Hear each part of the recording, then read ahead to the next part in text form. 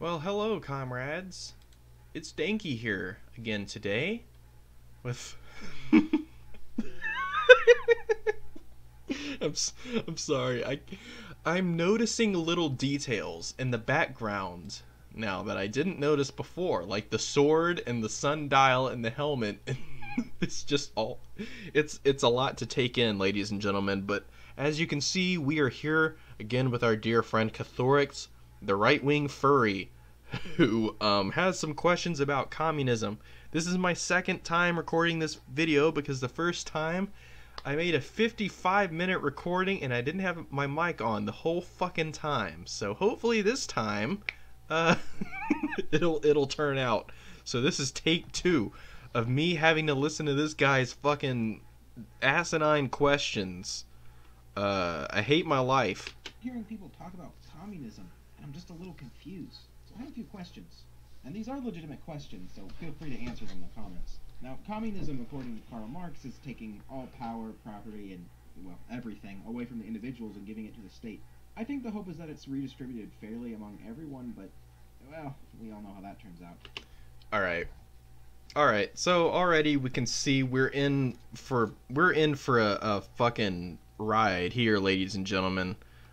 We are going along the yellow brick road, and the Emerald City, it's looking pretty fucking bad from here. I don't know where I was trying to go with that analogy, but anyway, he says that Karl Marx describes communism as a system where everything is taken from individuals and given to the state. My boy needs to actually read what Karl Marx has to say, because socialism is when you don't take everything from individuals. You take the means of production away from the bourgeoisie and you give it not necessarily to the state as this sort of monolithic strange entity, but to the working class. And they form a dictatorship of the proletariat, a state built by the working class. So, a little misleading here to say that communism takes everything from individuals. We don't want your Game Boy. We don't want your furry cartoons. We don't want anything like that. We're only interested in the means of production and giving it to the working class. But I don't want to talk about Marxism. Instead, let's talk about anarcho-communism. Basically what people call true communism, or the complete dissolution of all government. The complete eradication of all classes and social statuses. Everyone is entirely equal. Everyone works to the best of their ability and in return is given what they need to survive. Alright, so you say let's not talk about Marxism, let's talk about anarcho-communism, because that's true communism, as you say. I would challenge that statement. I challenge that statement when anarchists make it, and I'll challenge that statement when a blue dragon makes it. I don't care how many magic crystals or magic potions or enchanted swords you have in your cave.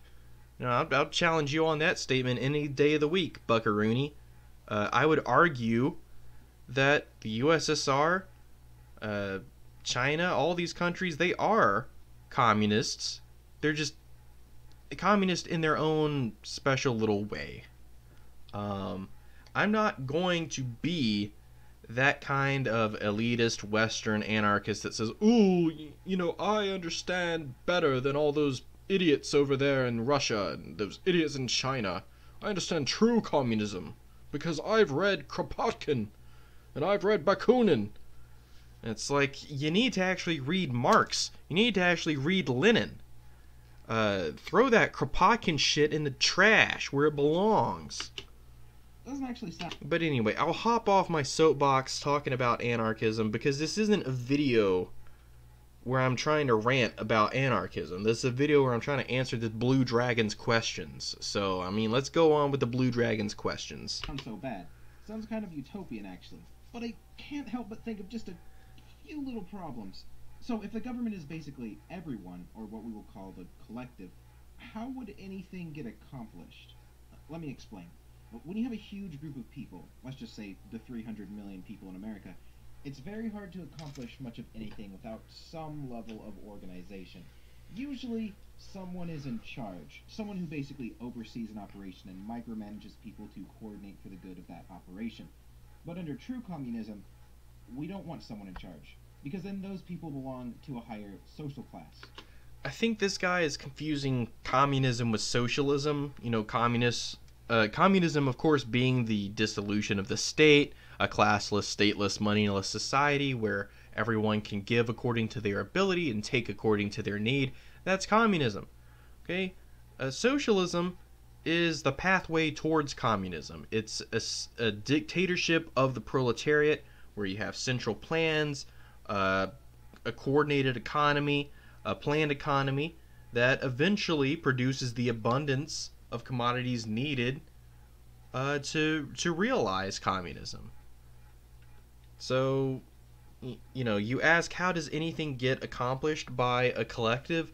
Well, in a Soviet system, the workers elect representatives to serve as representatives on a regional Soviet, and on a national scale, there's even higher up Soviets, like a Supreme Soviet or a Central Planning Committee of a Supreme Soviet that would produce state plans, taking in input from all the other regional Soviets. So, I mean, in a Soviet system, you have a government consisting of the proletariat, by the proletariat, and for the proletariat, producing economic plans.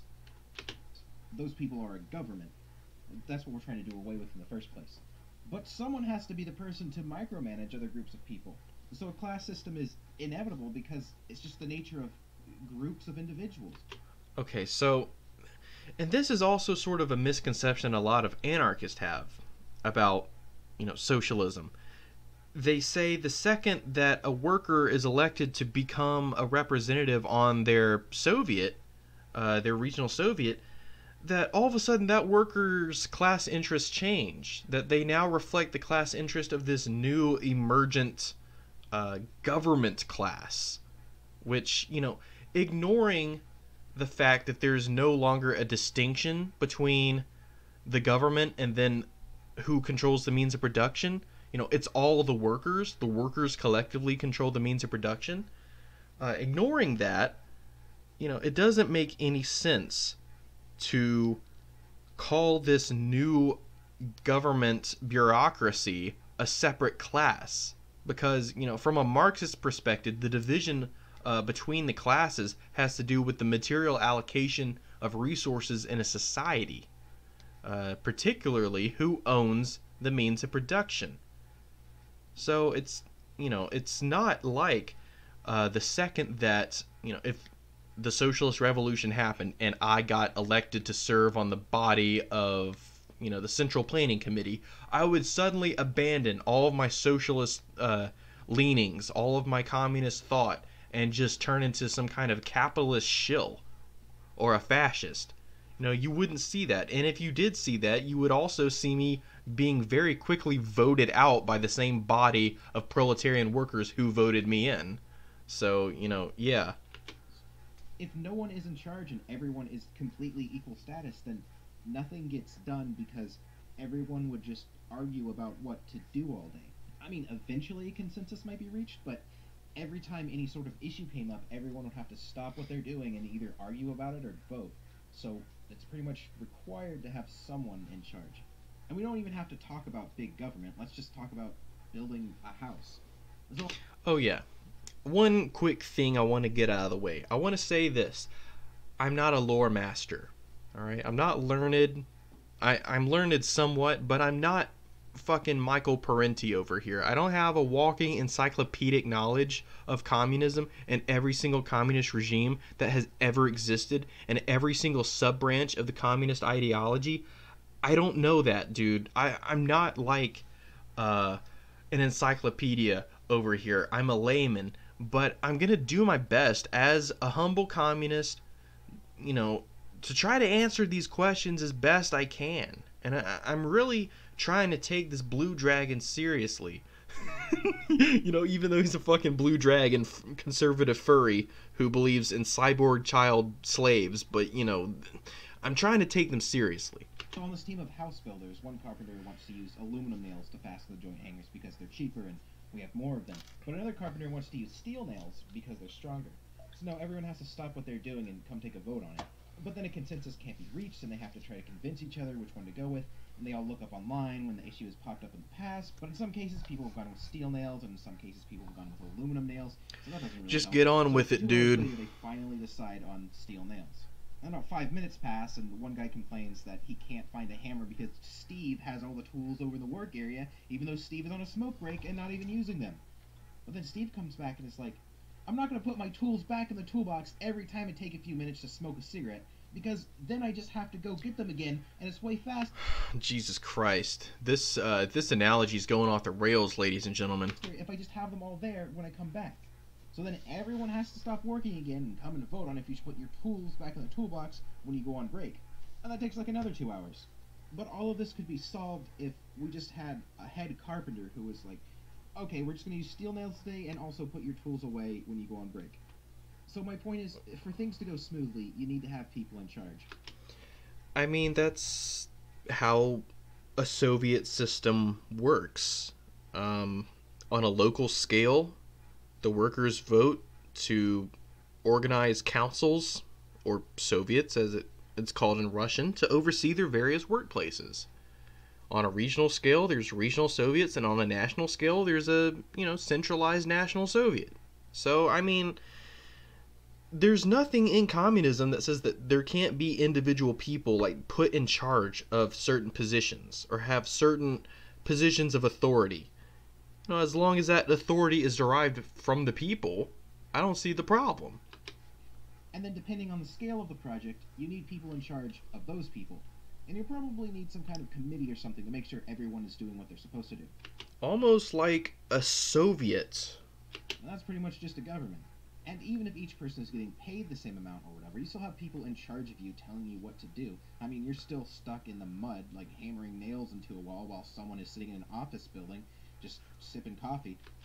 Alright, so let's talk about that. I mean, just because you have a guy giving you orders, sitting in an office sipping coffee while you are out there doing work, that does not imply the same amount of exploitation. It doesn't imply any exploitation at all.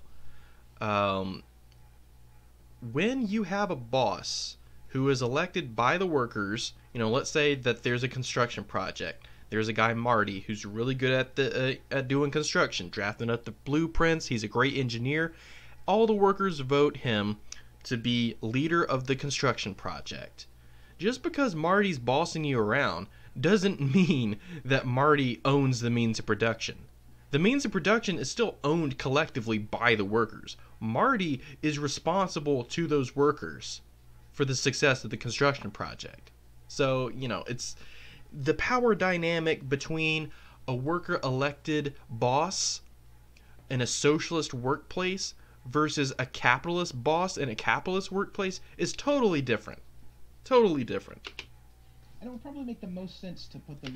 And I mean, if that's not a satisfactory answer, the difference is because the means of production is owned by an individual in the capitalist system, whereas in the socialist system, the means of production is owned by the collective, as the Blue Dragon puts it. Most experienced person in charge, or maybe put the people who have the best leadership skills in charge. Either way, it means the people in charge would be more highly respected and have a higher social standing than the average peon. So I guess my question is, how can a society function in an efficient manner without some kind of hierarchy? And even if you value equality over efficiency, what about emergency situations? Alright, so, I know I've talked shit about anarchists in the past, and in this video a little bit too, but I'm going to give them credit where it's due here. I have never, ever heard an anarchist say, I want to abolish all hierarchies. Like every single hierarchy out there, even the ones that make total logical sense, I'm just going to abolish them. The only thing I've heard anarchists say is we want to abolish unjust hierarchies. Unjust. So it's like you can argue over whether or not this hierarchy or that hierarchy is just or unjust, needed or unneeded, but that's a different argument. the Blue Dragon's trying to frame it like there's no hierarchies in this communist society, and that's not that's not realistic, one, and two, it's not reflective on what anarcho-communists actually have to say, and it's certainly not reflective on what communists have to say. So I mean, it's just a giant straw man. First responders need someone to organize them and tell them what to do so they can act quickly. They don't have time to sit around and argue and vote about how to put out a fire. I mean, unless you value equality over human life. And at the very, very least, don't you need some... I mean, once again, this whole thing is just a I can't even speak. A fabricated straw man. Like, again, anarchists don't say, let's just abolish all the hierarchies and get rid of all the hierarchies. I mean, I don't want to repeat myself, but this feels like it really needs to be driven home here at this point. Some kind of spokesperson or figurehead to talk to leaders of foreign countries. I mean, unless you plan to have 300 million face cams with everyone all talking at once as a means to communicate with outside countries. I mean, what does he think, like, Stalin was? A representative of his country. He was serving as the general secretary, so I mean, he had to meet with people. Famously he met with Roosevelt and Churchill. I mean, pick up a history book. I don't know what to tell you, Kothorix. I mean, this has happened. In communist systems, people have been delegated as representatives of their country and their government. I mean, this has already happened. So the answer to your question is, look at the history of communism and see who went to, like, the UN and gave speeches. See who goes to this conference or that conference or this summit or that summit. It's the elected leaders of that government. So communism has a problem in that for it to work, everyone in the system needs to want it to work. So my question is, what do you do with the people who don't want it to work? If we use America as an example, 300 million people, and let's be super generous and say that 99% of Americans completely agree that communism is what they wanted, that still leaves 3 million people that you need to dispose of in some way. And really the only options are either imprison or kill. But not because they did something bad, but just because they didn't think communism was a good idea. Okay. So he's asking what to do with basically reactionaries. Do you imprison or kill them? And as a Leninist, somebody that's read Lenin, he stresses the need for a vanguard party, one that is constituting of the working class, is the most progressive, revolutionary, dedicated elements of the working class who will charge forward and establish a dictatorship of the proletariat. Lenin, understood that vast swaths of the working class are going to be bogged down by capitalist propaganda. They're going to be fed lies by the capitalist-owned media against communism, and so they're going to be largely ignorant of the proletarian revolution and what it could really mean for them. And so the answer is, like, what do we do with these, made up number 3 million people that, are not on board? Well, we can educate them. We don't have to imprison or kill them. That's not the only choices here. We could educate them. And in terms of them being a threat, I don't really think they would be that much of a threat, especially if it was only 1% of the country. And let's just say that those 3 million people, they're all capitalist. They all own the means of production.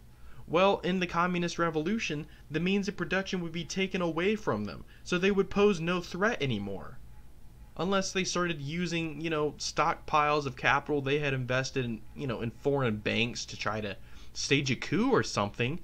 But, in that case, yeah, you're talking about imprisonment.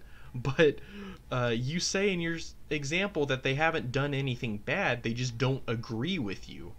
Well, they're going to be dragged kicking and screaming into the brave new socialist economy, whether they want to or not, because that's how democracy works. If you have a minority of people who don't like the way that the democracy's going, they don't get to exercise their minority will over everybody else. Sorry. That's the very essence of democracy, Kothorix. I mean, don't take it up with me. Take it up with the Greeks. They're the ones who invented the fucking system. So, is ushering in the communist utopia worth the lives of 3 million innocent people? And I mean, once again, this example is fucking wackadoo. But yeah, it's worth 3 million people's lives to establish communism, of course. I mean, that it varies.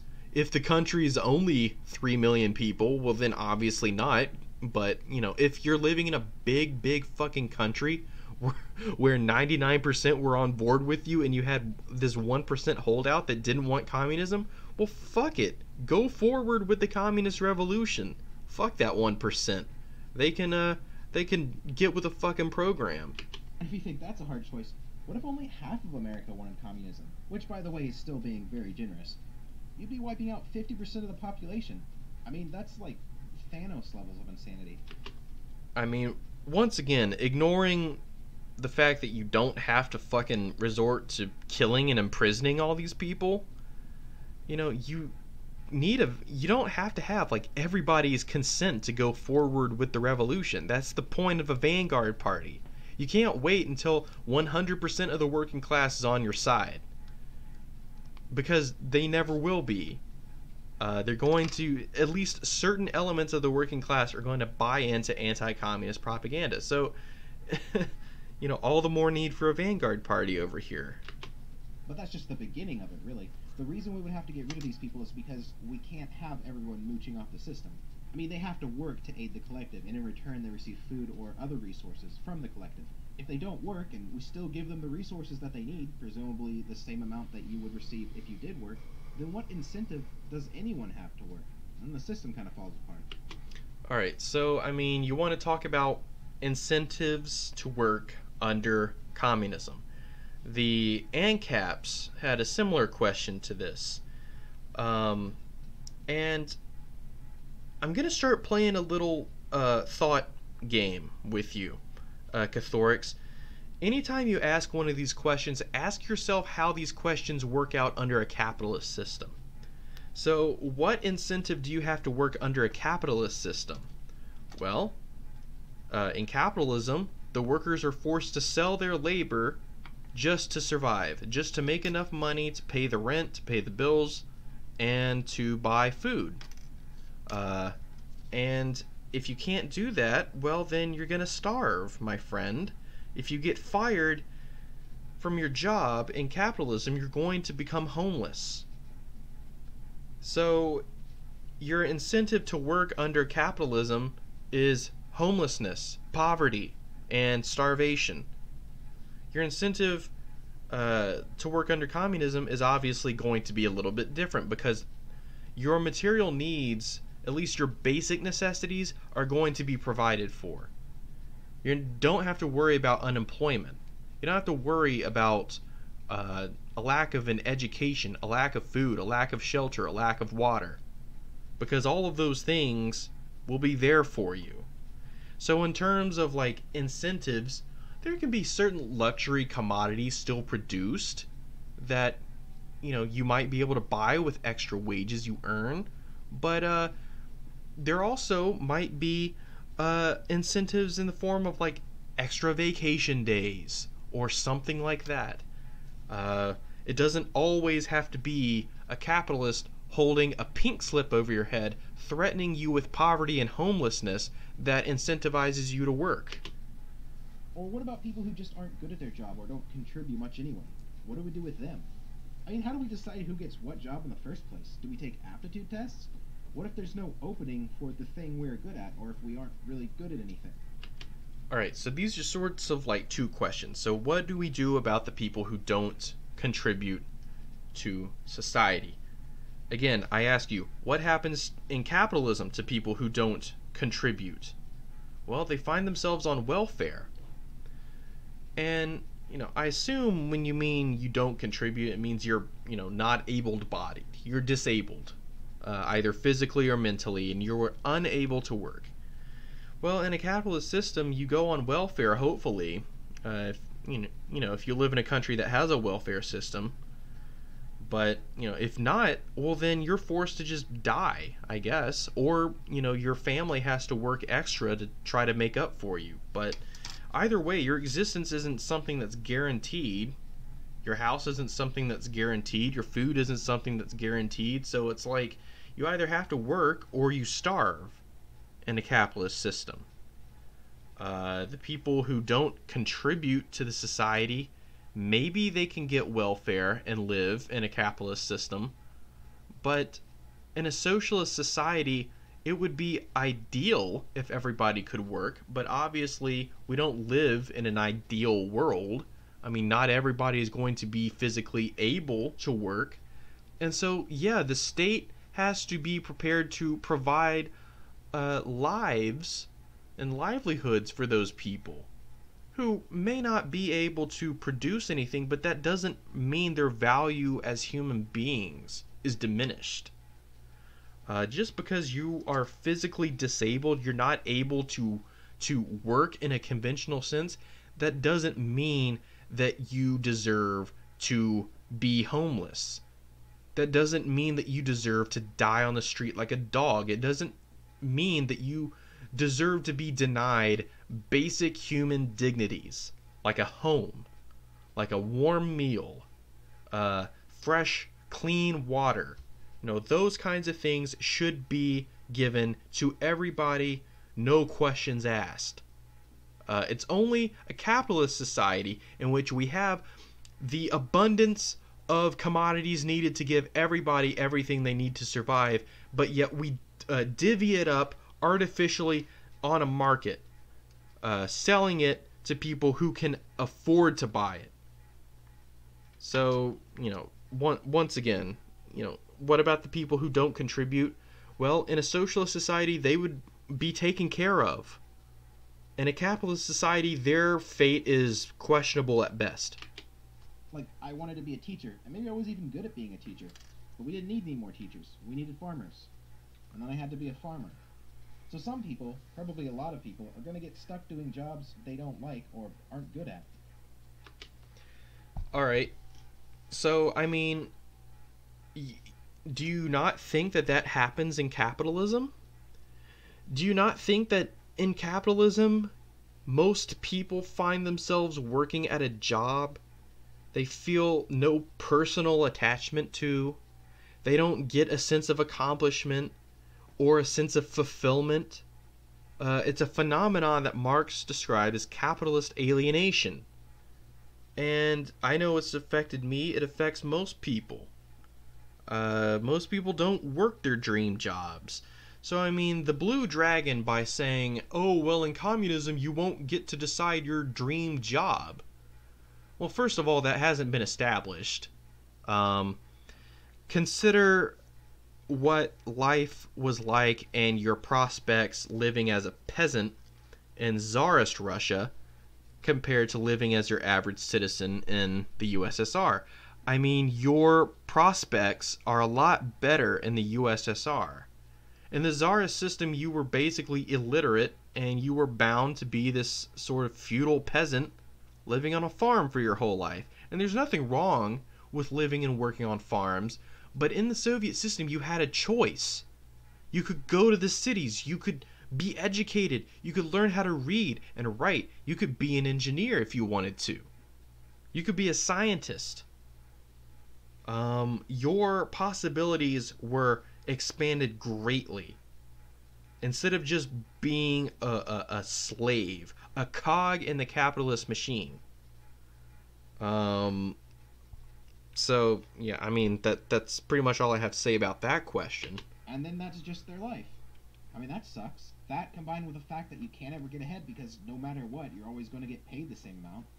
I mean, you think you have... Alright, now this is a kind of a confusing question. I mean, he's saying you're always paid the same in communism, so you can never get ahead. I don't really know what the Blue Dragon means by getting ahead in a socialist system. Because, I mean, you're on the same level as your fellow workers. There's no, like, private capitalist that's making a killing.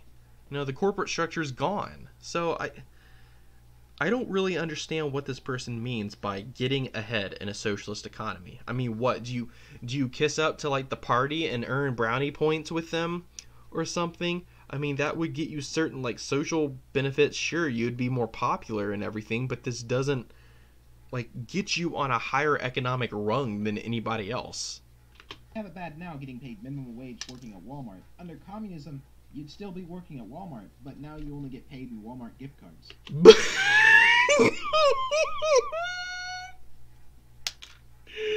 Did I seriously just hear that come out of his fucking mouth? Let's hear it one more time, ladies and gentlemen. Or he's going to get paid the same amount. Let's just let this sink in. This is a real big-brained argument coming at us. I mean, you think you have it bad now getting paid minimum wage working at Walmart. Under communism, you'd still be working at Walmart, but now you only get paid in Walmart gift cards. Do I even need to... I guess I do. I guess I need to explain. Dude, Kothorix, Walmart is a fucking capitalist company. In a communist society, there would be no Walmart. Alright, there would be no Walmart, so I don't know what you're trying to say here, my friend. The corporate structure no longer exists. The whole thing makes me think a lot of people would just kind of be inefficient and lazy and maybe purposely screw stuff up in hopes they would get assigned somewhere else. So what do we do with those people? And what will we do with just generally lazy people? Alright, so again, I want to sort of flip this question on its head and ask him, how does he think this happens in a capitalist system? In a capitalist system, if you're a worker and you're lazy, well then you're going to get fired. In a socialist system, if you're a worker and you're lazy, well then you'll probably get a stern talking to by your other fellow workers. They'll probably say, oh, that guy doesn't pull his own fucking weight.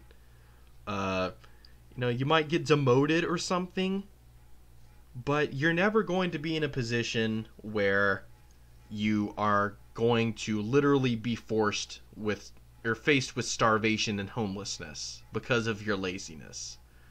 Now, I mean, you go on like workplace sabotage, that's a whole other can of worms right there. I mean, if you're getting into like industrial sabotage, that's like criminal activity. So yeah, you'd probably go to jail if you did that. But I mean, you would certainly go to jail if you did that in a capitalist system. I assume you do the exact same thing would happen to you in a socialist system. If you tried to blow the factory up or destroy a machine, you'd probably find yourself facing some legal consequences for that. I mean, to get to this point, you already would have had to imprison and kill millions of dissenters, so probably wouldn't be a problem doing a little bit more of that. I mean, once again, Blue Dragon, this is a fucking mischaracterization and a straw man. There's nothing that says we have to kill millions of people and imprison millions, so I mean, you're just pulling this out of your Blue Dragon ass.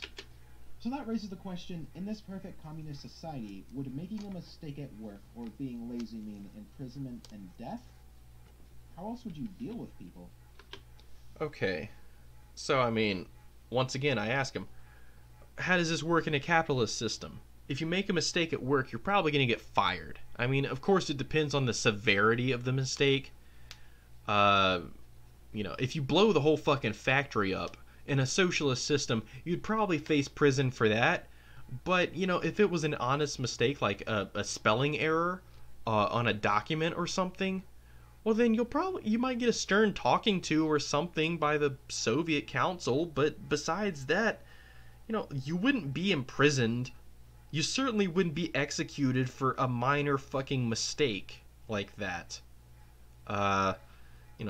I'll have to do some research on Chernobyl, but I'm pretty sure the nuclear physicists that were, responsible for the Chernobyl nuclear meltdown, I'm pretty sure they didn't get executed for their crimes. Like I said earlier, if you just let them not work, but still paid them, why would anyone work? Okay, let me put it this way. Steve and I are both the same age, gender, we have the same job, same capabilities, and are nearly identical as far as the collective is concerned. As such, under communism, we should be paid the same amount. And when I talk about pay, I'm talking about resources, food, and recreation time, probably, like in Star Trek. But what if someone was getting paid more than me, and I didn't think they deserved it? So after work, I'm allotted 1 hour in the holodeck or whatever, but Steve gets 2 hours a day in the holodeck because he has stress problems and an extra. Okay, okay. Can I just point something out here?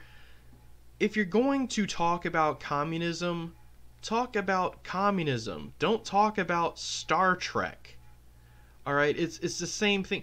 Like, I have a feeling that Kothorix's interpretation as to what communism is comes entirely from his conversations with anarchists and his watching of Star Trek. It would be like if my knowledge of fascism came exclusively from watching the Empire from Star Wars.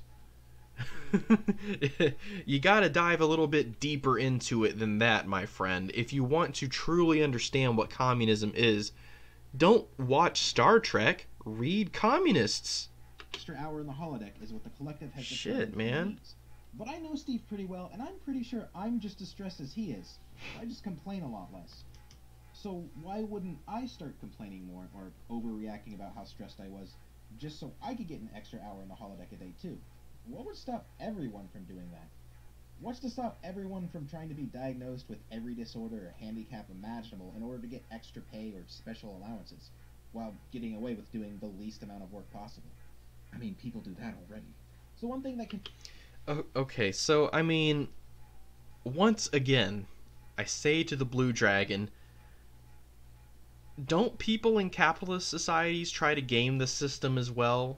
You know, try to claim false disabilities to get checks, welfare checks, that kind of thing. The whole welfare queen myth is basically revolving around this sort of scenario. A person using government welfare institutions to try to get certain benefits when they're not really, disabled.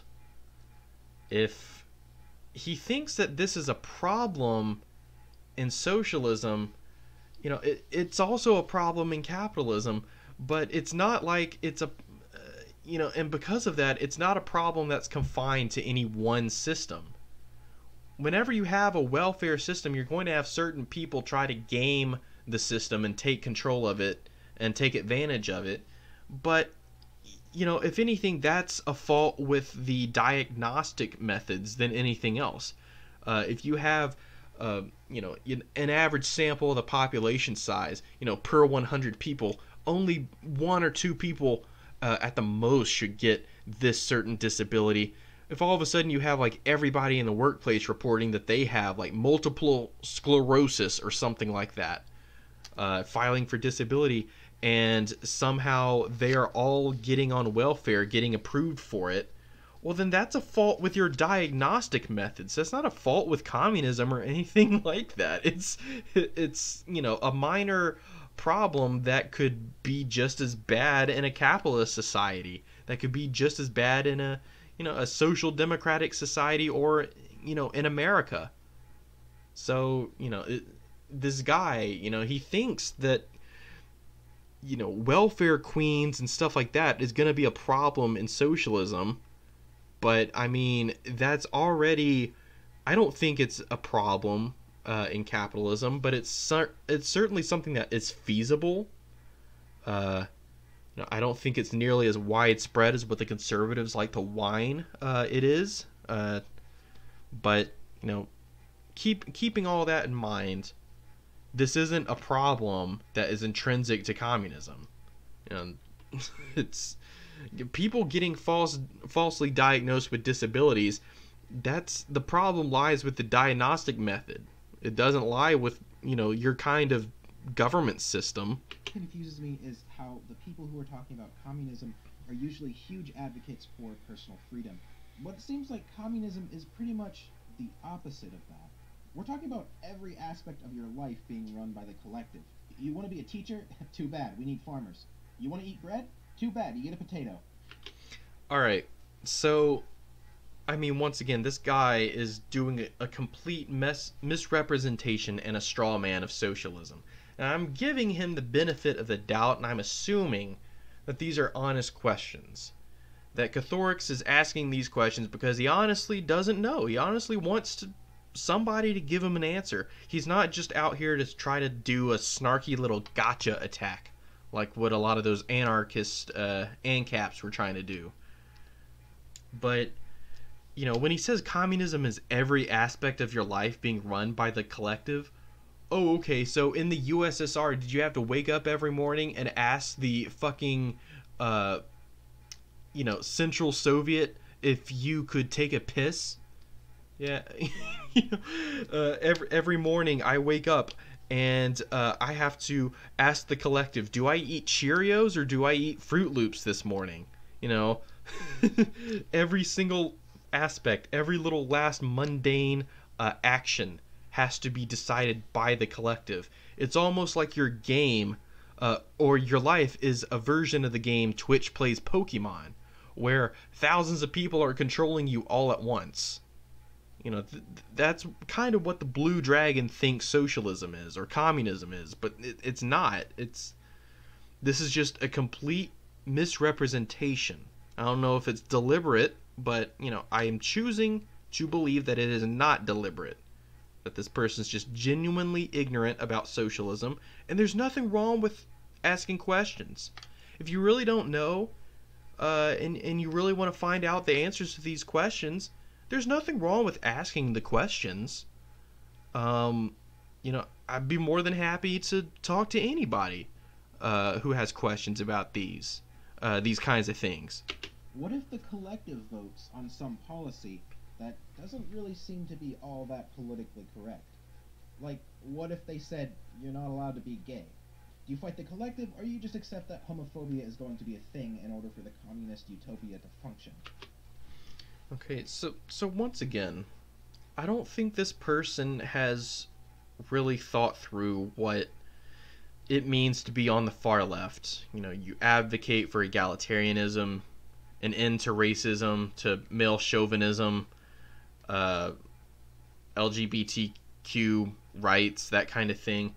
I mean, I haven't found any communist in 2019 going around saying we should hate gay people and be against gay marriage. You know, that usually comes from the conservatives. Usually comes from people of Kothorix's political persuasion. So it's kind of strange to see Kothorix cook up this hypothetical scenario in which communists are banning gay marriage. Now, historically, you can look historically, there have been some anti-gay laws and stuff in the USSR, but you can consider those to be products of the time, and when you consider how revolutionary and how progressive the Soviet government was compared to literally all the other governments on Earth, yeah, it's easy to see that if they were still around nowadays, they would be leading the charge of LGBTQ rights. Just as they led the charge in their own day for the rights of women, ethnic and cultural minorities, etc. Come to think of it, I'm pretty sure that any sort of multiculturalism would be suppressed too. Everyone is equal and everyone is the same. It seems like it would be deemed a threat to communism to celebrate your individuality or how different your culture is from everyone else's. Just look at the USSR. That's all I have to say. I mean, I don't want to make fun of you, Kothorix, but to say that communism suppresses multiculturalism is one of the most ignorant things I think I've ever fucking heard in my whole life. I'm sorry. I'm sorry. You know, I'm really almost at a loss for words, because it's like, on one hand, I don't want to believe that there's somebody out there like Kothorix, a fucking conservative furry that goes around talking about why we need child cyborg workers and just giving these really bad questions about communism. But I mean, you can't argue with it. It's right here in front of my fucking face. I mean, this dude I assume is real, and and his questions seem like they're at least somewhat genuine. So I mean, I'm trying my best to answer them, but I mean, at the same time, you got to take a step back and just be like, Jesus fucking Christ, where did this guy come from? Where did you come from, dude? Anyway, at the very least, religion would have to go, as it's probably the single most divisive issue in human society. Okay, so that's sort of a misunderstanding once again about communism. That Karl Marx said religion is the opiate of the masses. And he was right in that organized religion can teach the working class to sort of abandon their lot in this life and to accept their lot in this life and abandon the concept of trying to improve one's lot in life. Saying, don't really live for this world, live for the next world. Live for heaven. And in order to live for heaven, you must suffer here on earth. So don't try to challenge the capitalist system. Don't try to challenge the monarchist system. So in many ways, organized religion serves as a reactionary element to reinforce the capitalist structure. And you can see under, the Tsarist regime in Russia that the Russian Orthodox Church was tied intrinsically into Tsarist power. So in a way to sort of ensure that the political enshrinement of the Tsar no longer remained, it became evident that the Soviets needed to get rid of the Russian Orthodox Church, needed to definitely limit their scope and their political influence as much as possible. And this doesn't mean that in the USSR people weren't free to be religious. This doesn't mean that everybody was an atheist. It just means that all the schools weren't being run by religious institutions anymore. The government didn't officially endorse one religion over the other. There was secularization. And there was a policy of state atheism. And this was essentially to ensure that no organized religion served as sort of an organ to prop up reactionary forces. But, there was nothing that was like, let's round up all the Christians and kill them because they're Christians. Because if the Russians decided to do that, they'd be rounding up a vast majority of their population. So my question is... But I mean, you can look at like the Mongolian SSR. They had tons and tons of Buddhists. You can look at like the Soviet Socialist republics, closer to the Middle East. Places like modern-day Azerbaijan or Kazakhstan. They have a lot of Muslims living there. So, I mean, obviously, Russia was a multi-religious, multi-ethnic, multicultural society that didn't change when the Soviets came into power. The only thing that changed was the political enshrinement of the Russian Orthodox Church. Are you willing to tell all Muslims in your communist utopia that they aren't allowed to practice their religion anymore? No, I'm not willing, because that's a human right. You can practice whatever religion you want, as long as, you and your fellow religious followers aren't trying to undermine or destroy the revolution.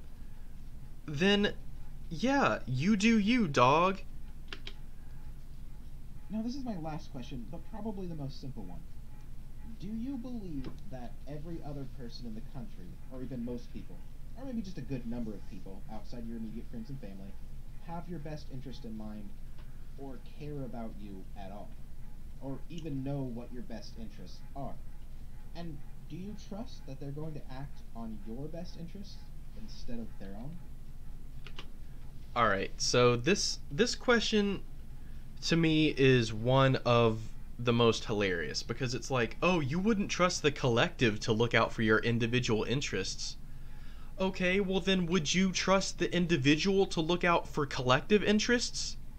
I mean, are you advocating for a sort of monarchism or fascism, where you have one big strong man who calls the shots for everybody? Because that seems to be kind of what you're implying.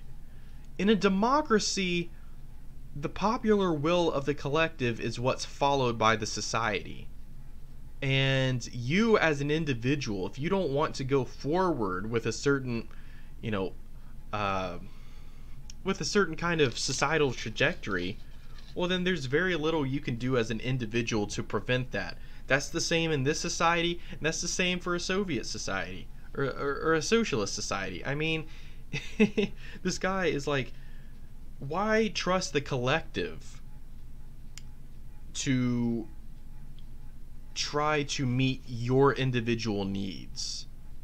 Well, what other option is there, Buckaroo? I mean, you trust private individuals to look out for your needs? That's, that's sort of like the capitalist system here. So, in a capitalist system, you have one person who controls the means of production, calling, pretty much all the shots, and, you as a worker have no say. The collective has no say. The individual has all the say if we define the individual as being the capitalist.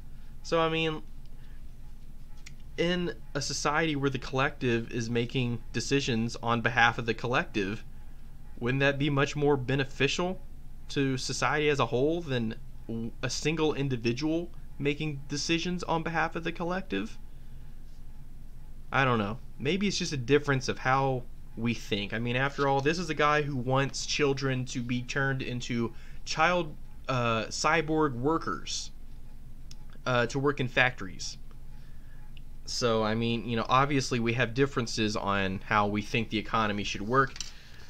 I think that the working class should control the means of production. This guy thinks that children should turn into cyborgs and work in a capitalist hellscape.